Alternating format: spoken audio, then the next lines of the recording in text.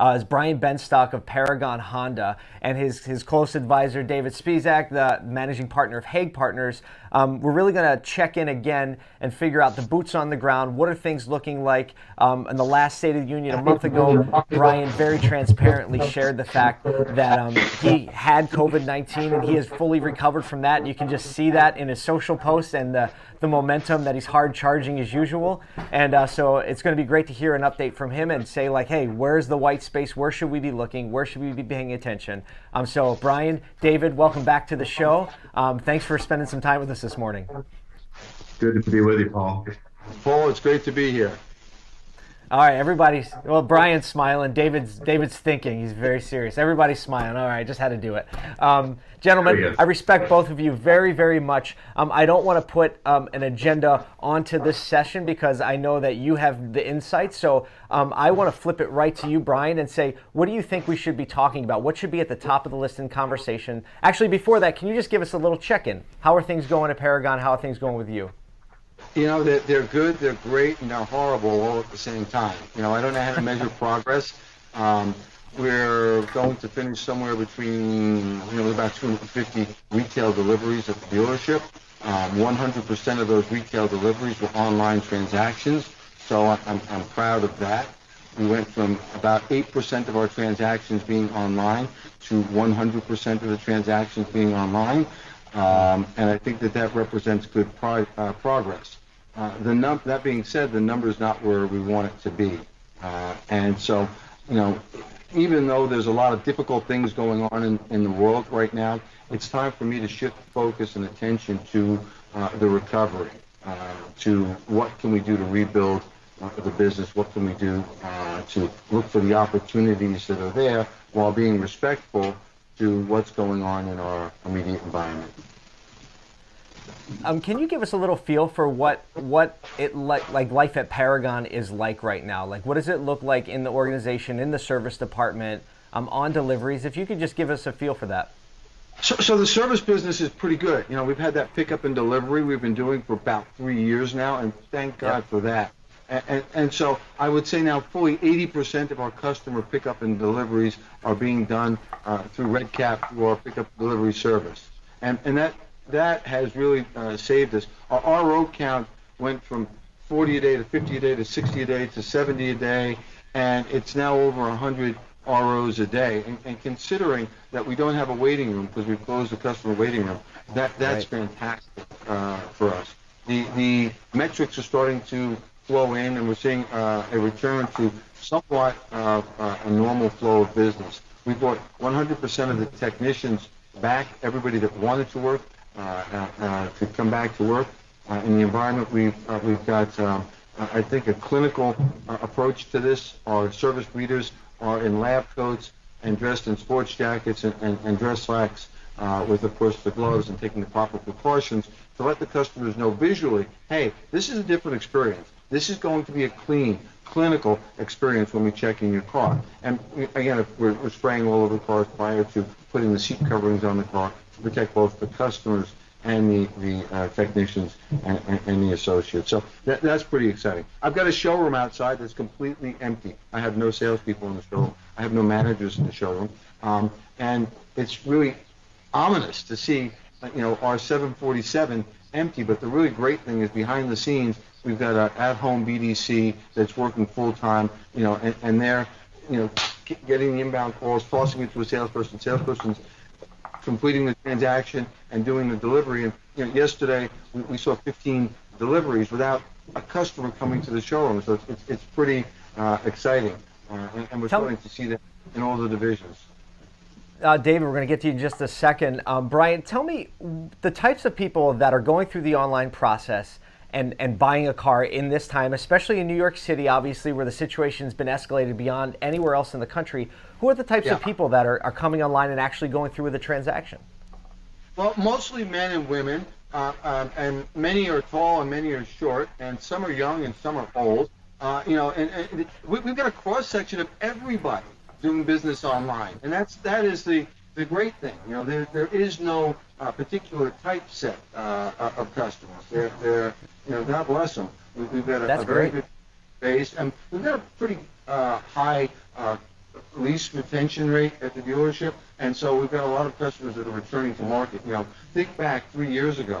How many cars did we sell in April 3 years ago? It was north of 1,000 new and used cars, and many of those leases are coming due. So customers are not forced, but they're back in the market, and those that are able to transact are transacting. And frankly, we've shown them the new way to transact, and I don't think there's any going back. In fact, I think the toothpaste is out of the tube, and you're not going to be able to put it back for a certain portion of the business. Very good. That's. I was wondering where you're going. Some are men and some are women. I was like, where's he going with this? Funny. David, so you're very familiar with what's going on with Paragon. Also very familiar with what's going on in a lot of dealers across the country. What's going through your head? What type of insight do you have working so closely with Brian and with other dealers? Well, you know, it's a good question, Paul, and things are changing, as we all know. Literally feels like by the minute, by the day. Sure does. Everything from PPP, where you get new rules, new regulations, new certification requirements, new documentation requirements, to what's going on in the business and how people are having to adapt literally on a daily basis. And not just with how they're dealing with clients, but think about it. But also, you got to learn how to deal with your associate in a whole new way. Right. How do you manage? How do you lead? How do you inspire? How do you motivate people when they're not in front of you, right? If you thought before that your sales managers, one of their main jobs was to keep an eye on everybody, keep an eye on the traffic, keep an eye on the salespeople, keep an eye on the BDC and the internet department, nobody's got an eye on anything right now. So it's interesting. The second thing that occurs to me, though, is we're kind of into the next stage, right? The first thing is everybody was we're all hit punch in the face that we never saw coming, right? Who would have imagined if I would have said 8 weeks ago, as I'm sitting in New York City having dinner with a bunch of industry folks, including Brian, if I would have said 8 weeks from now, the country's going to be closed down, the airlines are going to be off 95%, restaurants will be closed down, 95% of the country will be stuck at home. Nobody would have believed it. So Not the at all. first reaction is, just this punch in the face, and what do I do now? Immediately. And they're thinking, what do I do until the shelter-in-place orders are lifted? Now we're in the next stage, because now we're understanding that it's highly likely that this is not like a hurricane that came through, that we need 5 or 6 weeks to put up new glass in the showroom and get the stores back open. Right. This is new normal. This is how you need to compete. This is how you have to now learn to succeed. Completely different situation. It's like you're running a race. You can see the ribbon in front of you, and as soon as you get within 100 yards, they pull the ribbon back another lap, and they pull the ribbon back another lap. So I think that it's really put people in a position to where they are forced. And this is not a bad thing, everybody. This is a good thing. You are forced, and this is regardless of whether you are a dealer, whether you're a sales associate, a fixed op manager, or a solution provider to dealers. You are now forced to put your face into your business and really re-examine it, really focus on it in a way you probably have never been engaged before. Even for those who are highly engaged, they're now more engaged. Second thing is you've got to figure out how to reinvent yourself, because this is the new normal. This is not a blip. This is the new normal. So David, you're talking about Alvin Toffler's future shock, right? Where we have to learn, unlearn, and then relearn. And that's really what we need to do.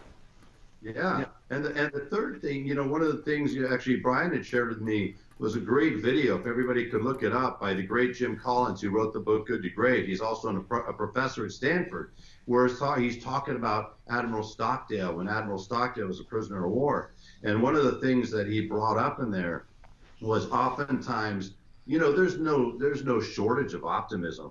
We are an industry full of irrational optimism based on nothing, right? Which is kind of awesome a lot of times, but this is not the time for irrational optimism. What Admiral Stockdale, when he was asked, how did you survive? And what was the difference between you and other people? Oddly enough, he said the optimists are the ones that struggle. The optimists are the ones who perished. because the optimist always thought tomorrow, next week, next month, hey, when they open up shelter in place, everything's going to go back to normal, and then they get disappointed. And then they think, wow, the month after is going to get back to normal, and then they're disappointed, right? And what he said is you have to confront the brutal reality. We as an industry must confront the brutal reality. So we're forced to look at our business in a different way. We are needing to reinvent, and then we really have to think about going forward. How are we going to restructure our business? It's almost as if the slate's been wiped clean. How would you start the business now? If somebody asked you 6 months ago, hey, Brian, if you had to do it all over again, knowing everything you know, as much success as you had, what would you do differently? Well, we're an industry that not too long ago, we had 21,000 dealerships employing 930,000 people. And we moved to being an industry after 2009 that dropped to below 17,000 dealerships employing 1.1 million people. We managed to increase our headcount by over 20% at the precise time frame when technology was supposed to make things better, more efficient, better client experience. So you're saying we paid for the technology? You're saying we paid for the technology and we increased headcount, and that doesn't work. We added 6 to 8. Every dealership out there, you can relate to this. You now have 6, 8, 10, 12 different third-party software solutions your guys are logging into every day, trying to keep up with every day. And now it's one more thing for them to do, and they have 20 to 25% more headcount to keep track of, right? Well, it's like the old saying that like good times make for bad habits, right? We just went through a really great time, right? So we got really bloated. And like it's hard to tell someone that's clearing millions of dollars a year that they're doing anything wrong because you don't have to. Right? And so like I'm trying to take a cue from you because I am an irrational optimist. But going through this, like you said, like people approach this as like a blizzard, like it's a storm. And there's a great organization called Praxis, and they said, well, it's not a blizzard, and it's actually not even, the next stage will be like winter, lasts for a few months, and it's gone. It's actually not even a winter. This is a very short ice age where we're going to have to like really lean in and say this is going to be extended, not a blizzard, not the winter, short ice age. Let's treat it as such, like you said, treat it like Jeff Bezos. Today's day one. What do we do with day one, with the market we have, with the resources we have, with the technology we have? Brian, what do you got? My mentor taught me a long time ago that the seeds of failure are planted in the soil of success. And, I think that speaks to what David was talking about. We've got this irrational exuberance, and we're adding headcount. And little by little, we're undermining ourselves. And those seeds of failure are planted in that fertile soil of success. But conversely, the seeds of success are planted in the soil of adversity.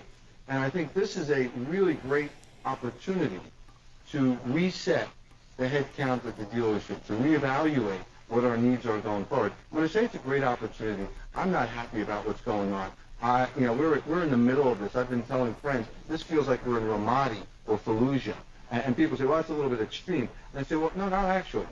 We're losing in the borough of Queens, in the city of New York, more people every day than lives were lost in Ramadi at any point in time on a daily basis. I was speaking with a friend of mine who's a dealer in Canada, and he was telling me, I believe it was in Manitoba, that they've lost 3 lives to COVID. And 3 lives is 3 lives too many. And they had about 300 people that are affected with the disease in that province.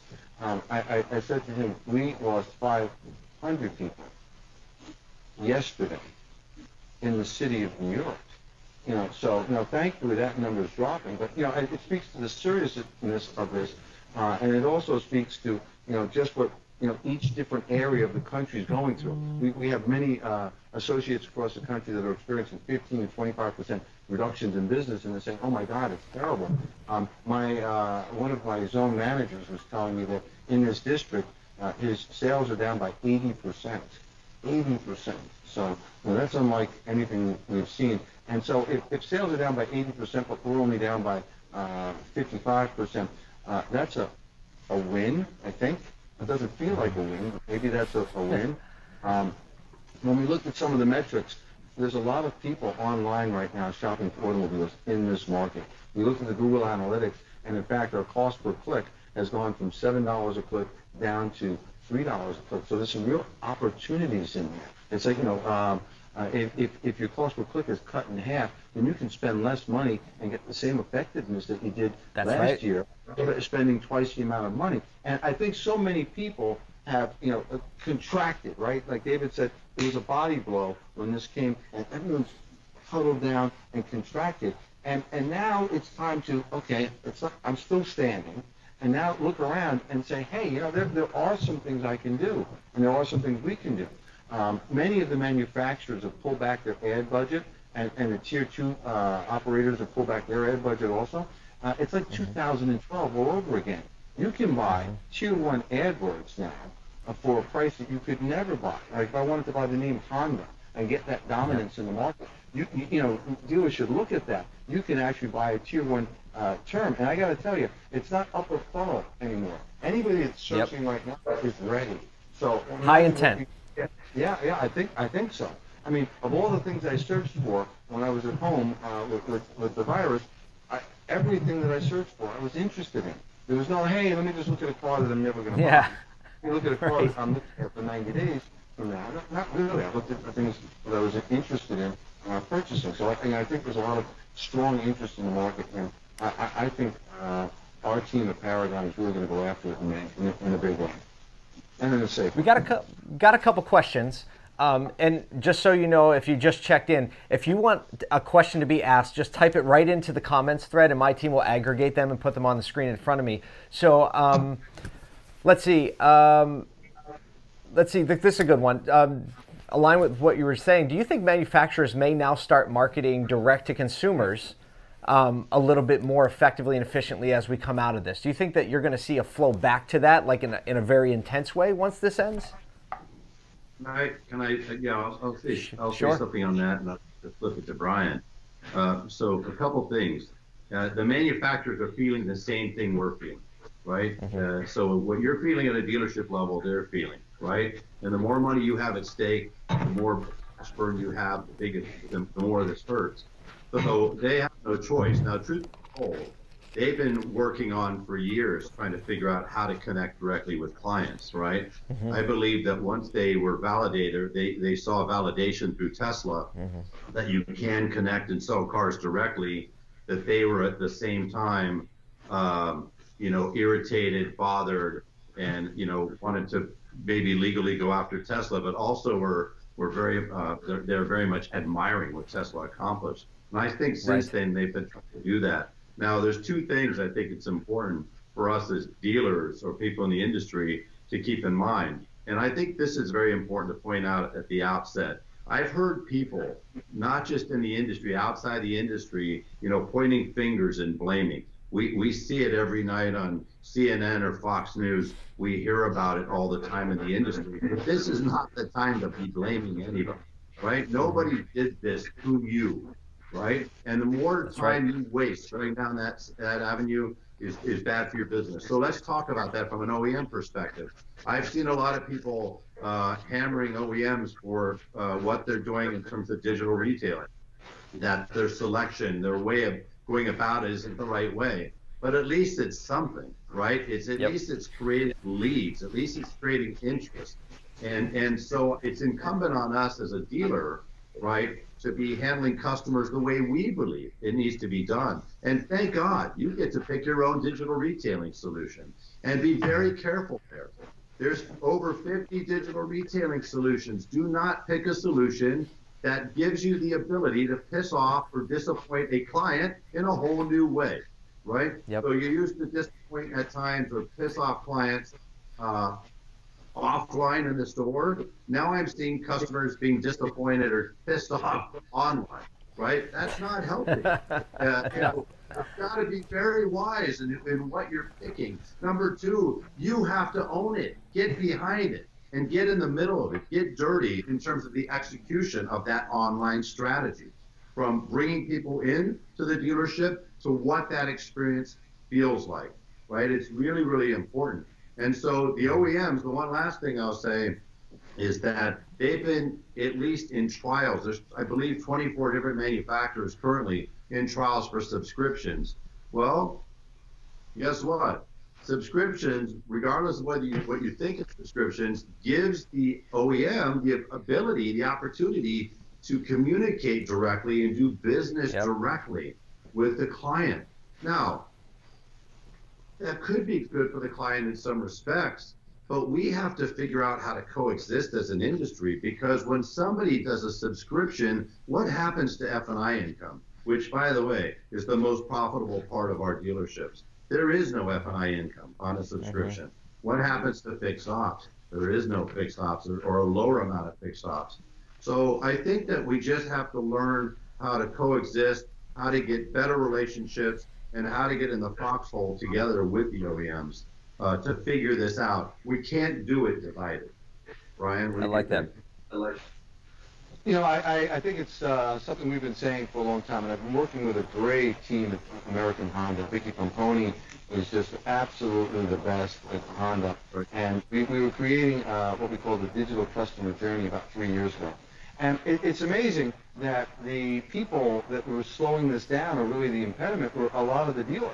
The dealers weren't looking for that digital solution, or if they were looking for a digital solution, many dealers were looking for a digital solution that replicated what we're doing inside the store. And that won't cut it. I was quoted in an article, and I posted it, I think, this morning on LinkedIn, that was talking about dealers move to the digital future.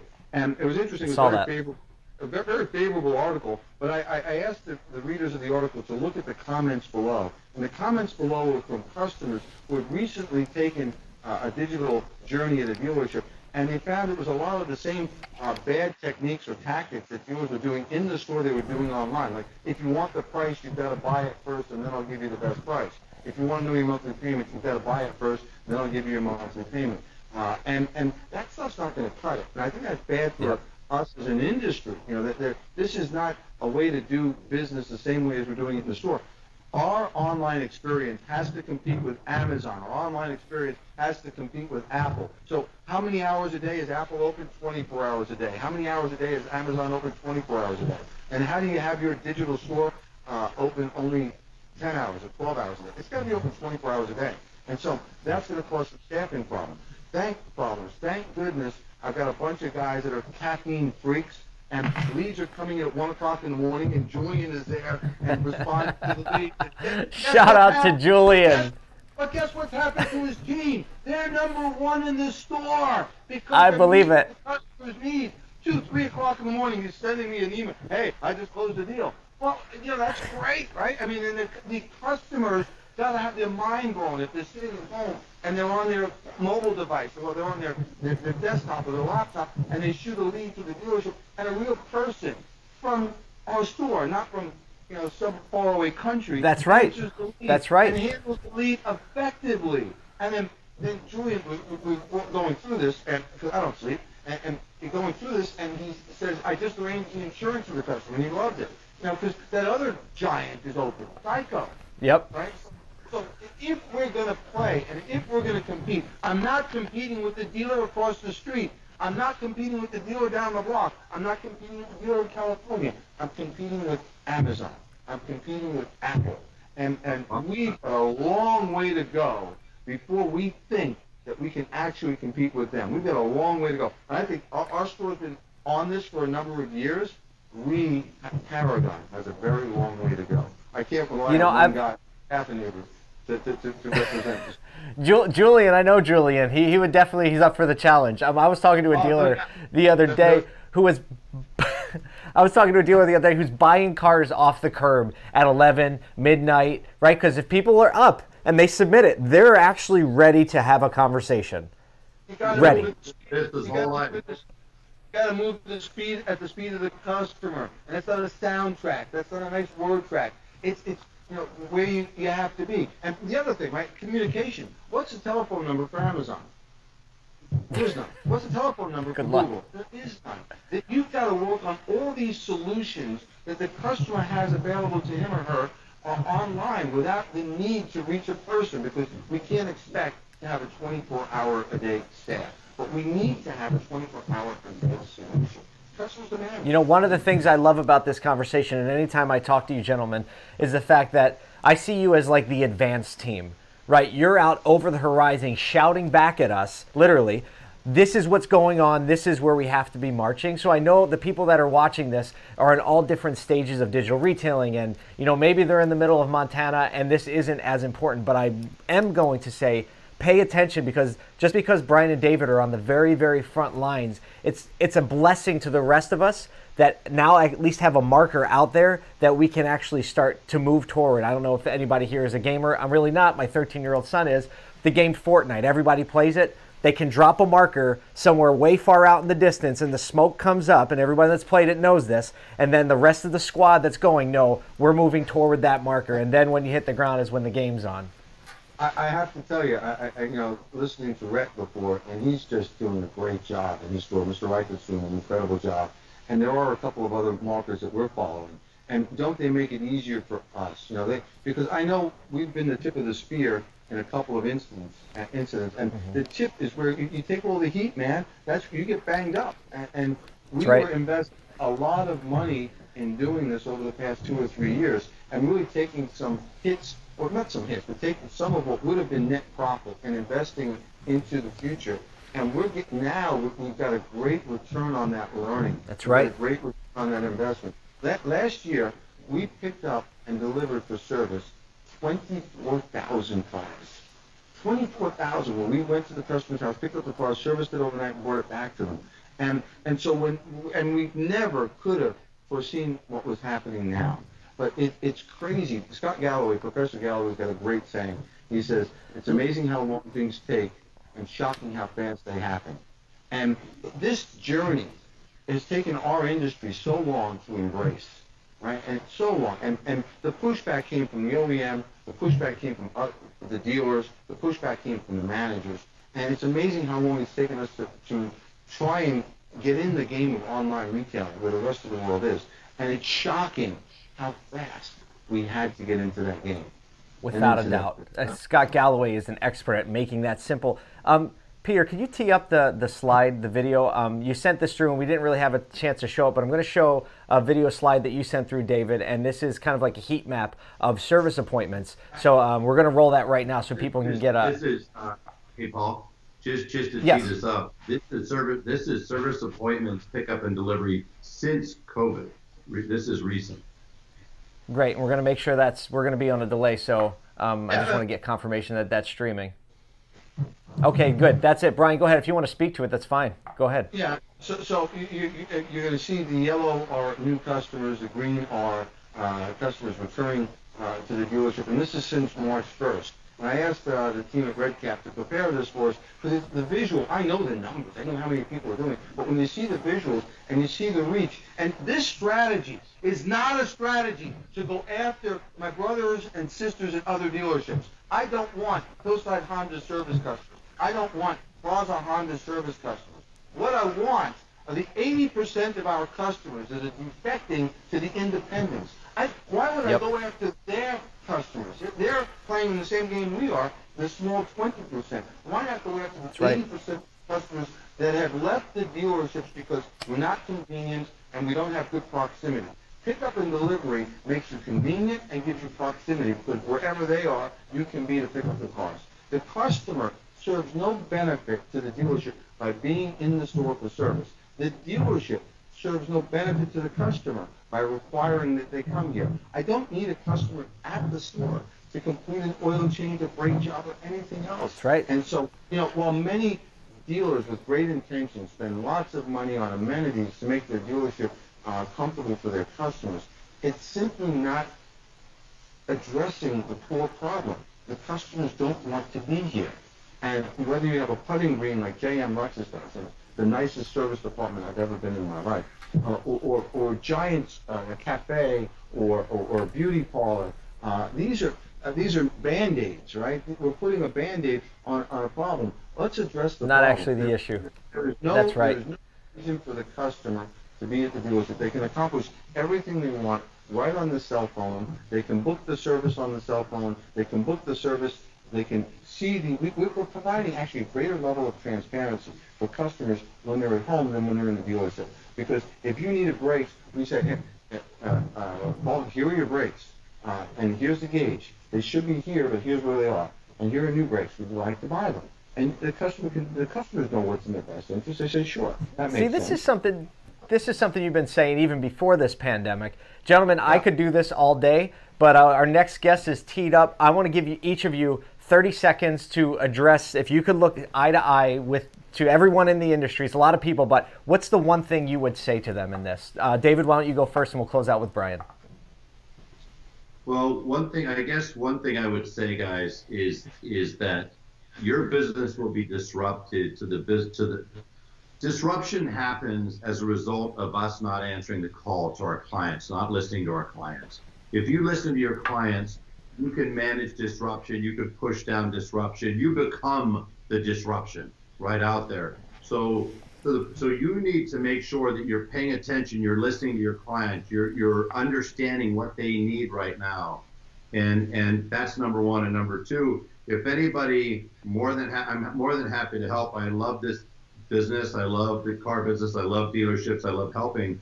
Reach out to me, and I'm more than happy to connect you with some resources to the 5 things that you really need to be doing right now for the next 90 days and beyond, as well as some resources having to do with PPP. We'll make sure we get those resources posted up in the follow-up email so everyone has access to them easily. Brian, what are you saying to everybody? You know, it's kind of funny hearing David say that. Now, listen, David. I feel like Michael Jordan and you're Tim Grover. I pay you not to train me. I pay you not to train the other guys. No, well, the 4 things everybody should do. We'll just give them 4 things. You're the only person on an airplane tomorrow to come out to fix this. Yeah, David is the guy I go to, you know, for answers, high-level answers. I would say I'm going to take a page out of his book and what I think the dealers need to address. If you want to win in the showroom, you have to win online. There's no other way about it. And I think that there's a real opportunity for dealers to learn the digital playbook, to go to the dealer guidebook from Google, and to immerse yourself in that. You can't play in this game unless you know the rules. And Google's come out with Guidebook 1 and Guidebook 2. And I think that guidebook is an incredible resource. I'm not selling anything. The guidebook's free. You can go online and look at that playbook and then take each of the modules and then hold your agency, if you have an agency, accountable. When it came to digital, we moved direct to buying our own digital advertising and to say to our team, here's what you need to do. You need to make sure in each of the pillars that we have the right ads at the right time. And my God, our team's doing a great job. I can tell you this, in this market, with what's going on right now, the lead count is pretty substantial. So we're looking forward to bringing everybody back. I think we've got to, in closing out, to not only, one would be, if you want to win in the show, you've got to win online. And number 2, you've got to make the good choices when it comes to selecting who you're going to have with you in the foxhole as we fight through this. There are no passengers on the boat. Everybody that's on the boat has got to be rowing. And if not, those people have to be on somebody else's boat. You can't stand there and hope for the tooth fairy to make this go away. You've got to dig in. You've got to work. I see people now on relaxed schedules. It's not acceptable. Here's how it's going to work. You're going to work harder than ever before, and you're going to earn less. That's how we're going to get through this. And unfortunately, thank you so much for the candidature. I'm sorry to have to cut you off. Guys, we're going to do this again. I'm going to make sure all the resources are out there, and we'll be in touch. Thank you so much for being open-handed with your time in the industry. You can go ahead and end your calls from your end, but thank you so much for coming on. Thank you. Thank you, everybody. Thank you.